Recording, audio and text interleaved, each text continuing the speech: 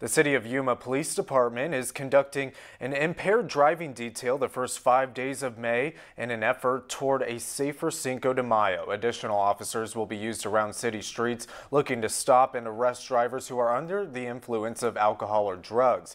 These DUI patrols are, in addition to regularly scheduled patrol officers, all are looking for signs of an impaired driver behind the wheel. Plan a safe way to get home by designating a sober driver and leave your car keys at home. You can also use a taxi or Uber. If you happen to see an impaired driver on the road, don't hesitate to call 911.